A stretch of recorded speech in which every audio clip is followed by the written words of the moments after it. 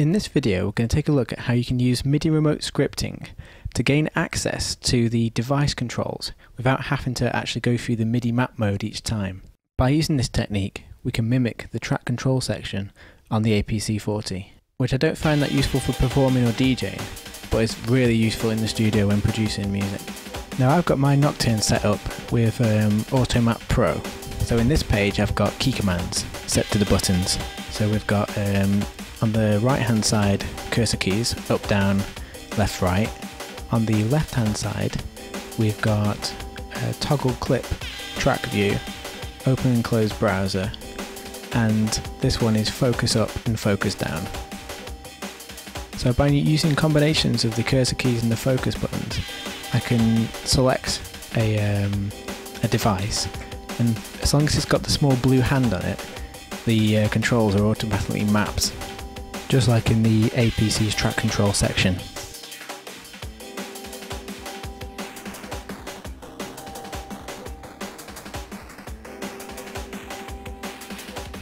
And like with APC, there's 8 knobs, which is quite convenient because I mainly use it for controlling macro controls, but you can actually use the cursor keys to select individual devices and affect the first 8 controls that Ableton assigns to the device. Now, while this technique may have some limitations, I think it's definitely an advantage to be able to get access to the first 8 parameters on a device, especially if you start getting into the habit of using macro controls. It'll definitely make a big difference to your workflow.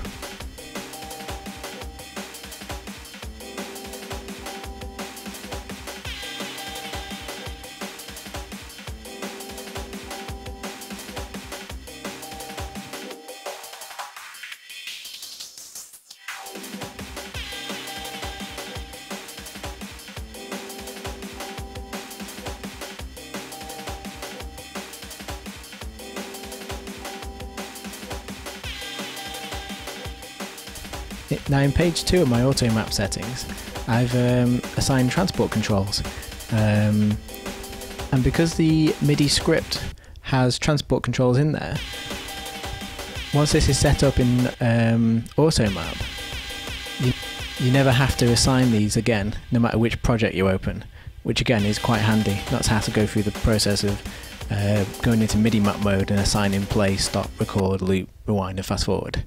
So again, it's a little bit limited, but it's definitely worth giving it a try.